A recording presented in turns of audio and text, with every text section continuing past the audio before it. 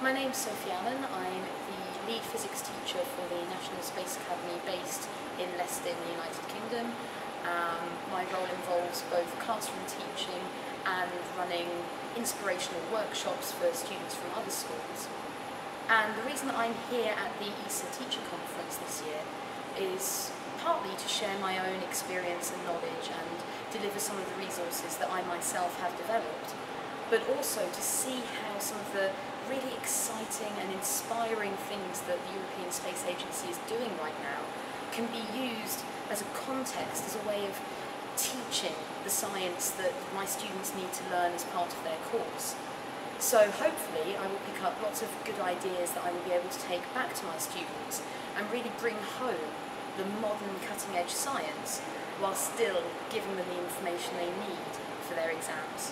One of the problems with teaching is there is so much to do that there's very little spare time to be able to dedicate to planning and preparation.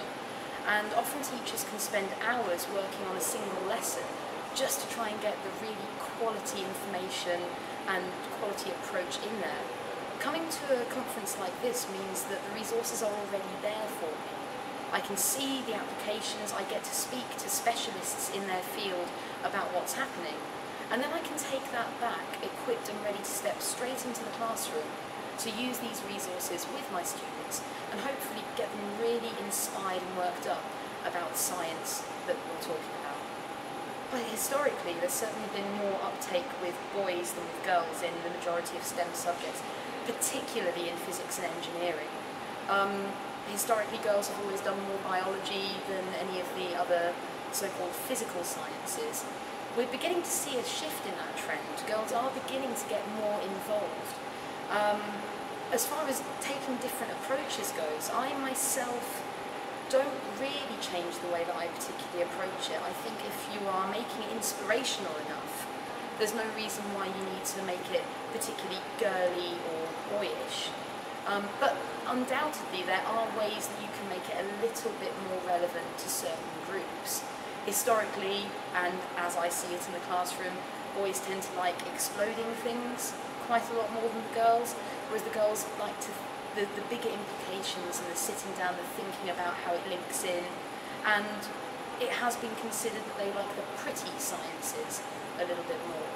So there are things that you can consider, but on the whole, I personally believe if what you're teaching them is inspirational enough, then you don't need to do anything differently for either gender.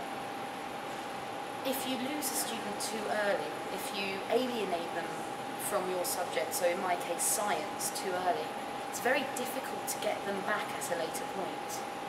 Now, students generally love science and they love getting the opportunity to do experiments, but if you haven't got a specialist teaching it, it can be a little bit lost sometimes under misunderstandings.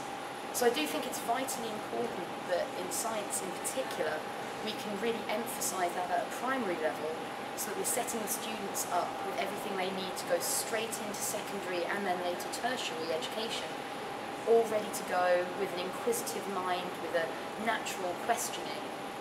But if you lose them at any of the other stages as well, you're not going to get them back. So while I do think we need more of a focus at a primary level, we have to sustain that focus all the way through if we're going to make education work.